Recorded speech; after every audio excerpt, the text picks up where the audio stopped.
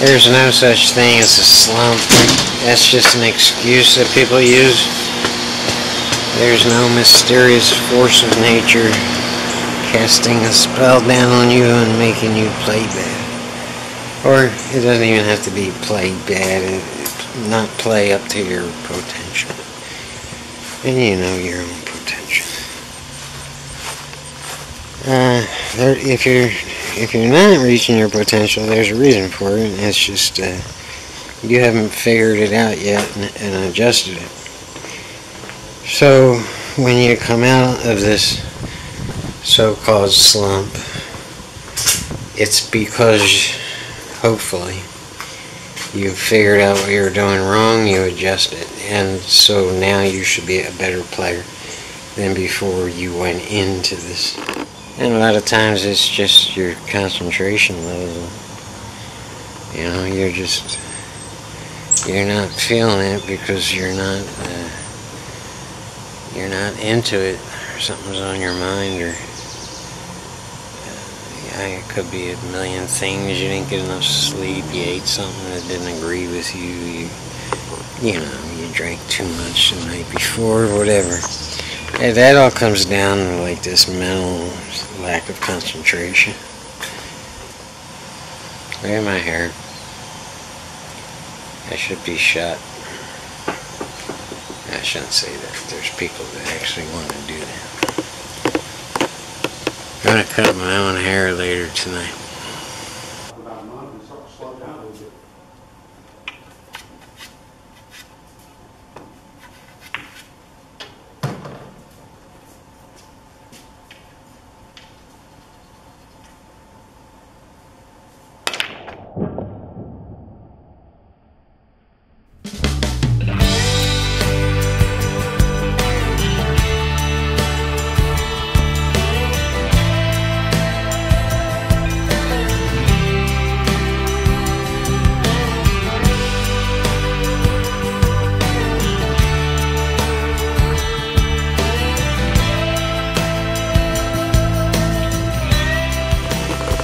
So as you're stepping up to the table, or as you're waiting for your opponent to screw things up and give you a shot, this is the first thing you should see after the balls are broken. So do I have a shot on the 1? And the answer is yes, and we can easily get to 2. Is there any problem balls on this table? Are there any balls tied up? And the answer is yes. This 3-5 is tied up, and I'm not sure if there's an open pocket on this whole table for this 3 ball that has to be contended with. And at first I thought about playing on the left-hand side, just a hair on the left-hand side of the 2 ball, in order to knock those tied up balls out. What's the best way to get from the 8 to the 9? We need an angle on the 9. So where's the 7? Will the 7 give me that angle? And the answer is yes, as long as I get a little bit on the right hand side of the 7 ball. Can I get from the 6 to the 7? Yes. Can I get from the 5 to the 6? And the issue goes back to those balls being tied up. So those balls have to be knocked out as soon as possible. There's just no doubt about it. But hang on a minute, there is a doubt about it. And later on, well, a couple seconds later, before I shoot the 1, I take a good look at this 3-5. And there's a carom, not a billiard, a carom. If I get behind the 3 on this side of the 3, I can shoot that combination into the 4 and carom off the 4 and make that 5. Then the big issue is getting back on the 3, on the right side of the 3. And it's a little bit hairy because I'm not exactly sure where the 4 ball is going. A lot of it depends on how hard I hit this combination, or how soft.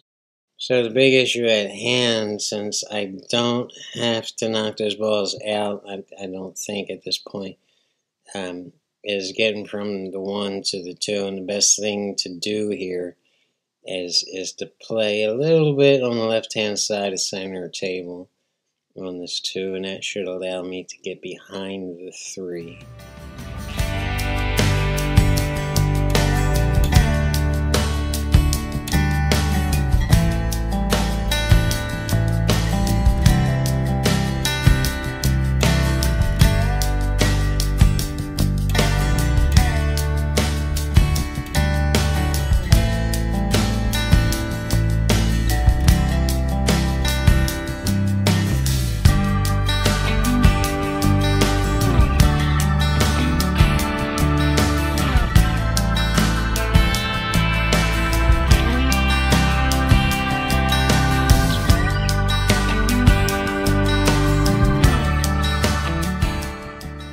good. My big issue there was not letting the 4-ball get away from me. So now the big thing is getting straight in on the 4.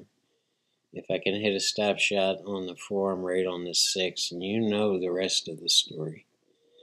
And also on this 8, just shoot to get in a position where you can get center table on the 9 ball.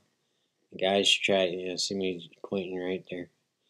Guys try too hard to get straight in on the 9, and it's absolutely not necessary.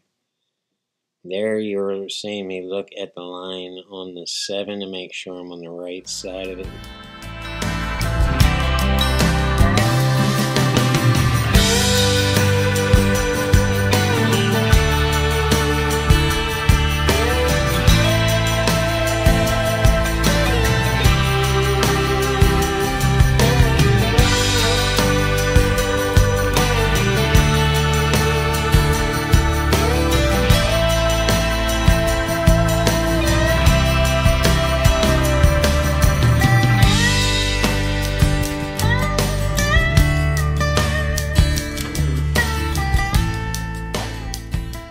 So it's the same set of questions with every game and every table. Do we have a shot on the 1? The answer is yes, but it's going to be really difficult to get on the 2 right and shoot the 2 right to get on the 3. Can we get from the 8 to the 9? And this is going to be tricky. This is not an easy rack here. Getting from the 8 to the 9 is not an easy situation. So the short answer is yes, I can get from the 8 to the 9. Of course I can. It's just going to be a little bit hairy to do it.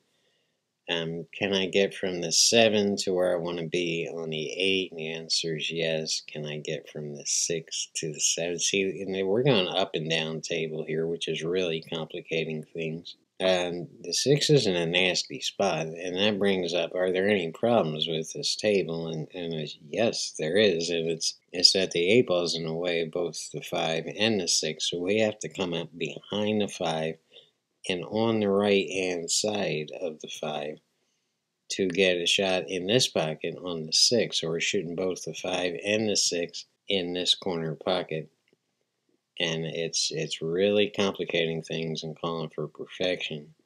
So the key is going to be to get right on the 4 in order to get behind the 5 and on the right hand side of the 5.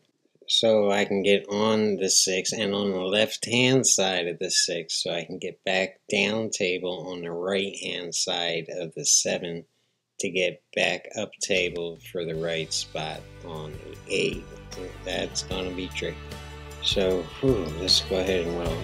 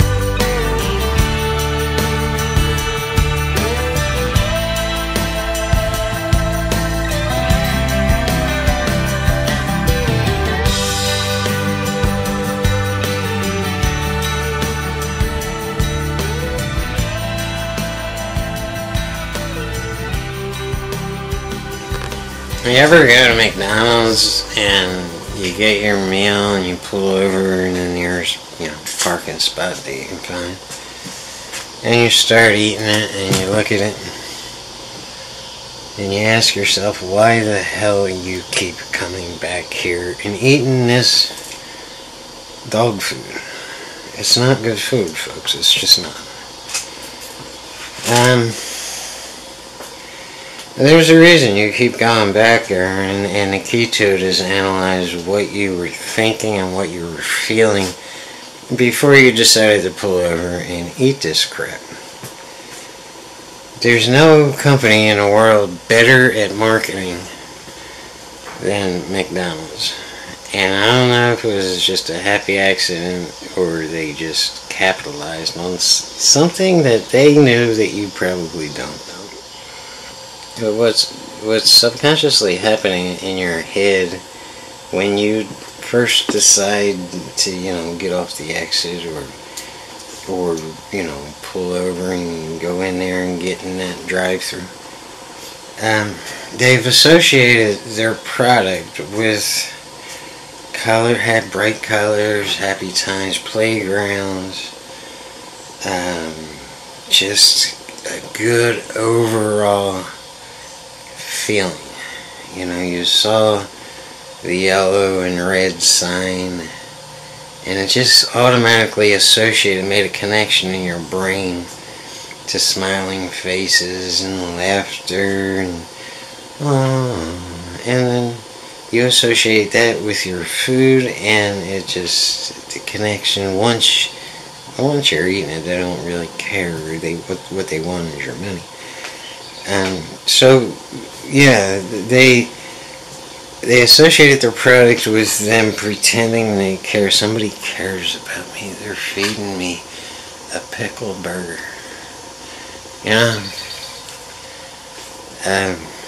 It's the way they associated everything with goodness, good, Americana goodness, family and friends, and Coca-Cola.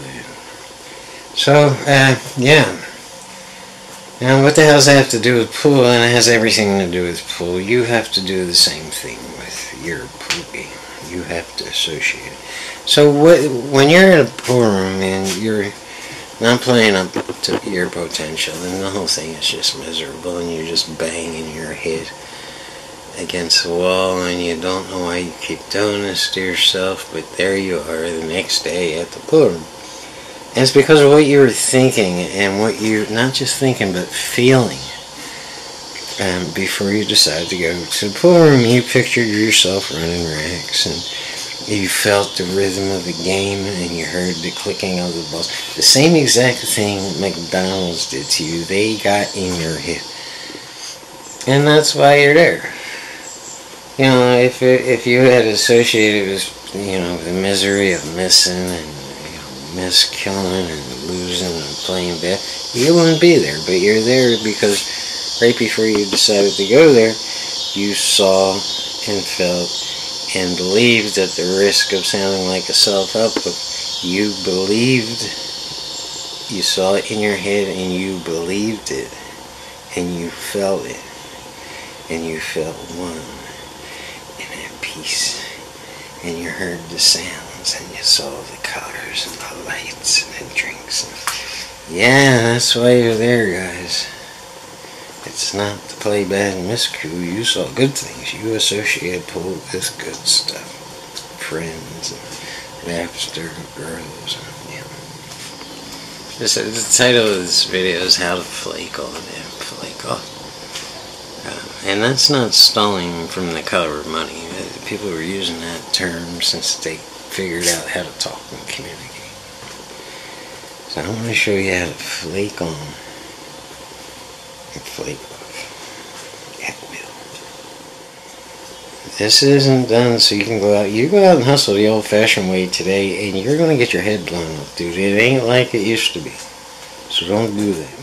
Let's say you miss a shot, okay, and you're supposed to make the shot all day long, or you just mispositioned, or you miscued, or you just did something stupid. And so what happens at that point right there is you start getting down on yourself, and those voices in your head are going, oh God, I hate this fucking game, I hate this, I hate these people, I hate it, I quit, I'm gonna quit. There, right there, you're flaking off, buddy. You're flaking off, and this is what you have to do. You have to take yourself aside and go out in the parking lot and smoke a cigarette.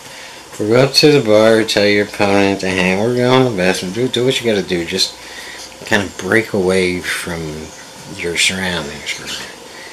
And if you want to flake back on and start playing good, what you need to do is reassociate the game with everything that got you there. The thought and the feeling and the belief of running out and hearing the sounds and doing what you do. You got to get in your own head the same way McDonald's did.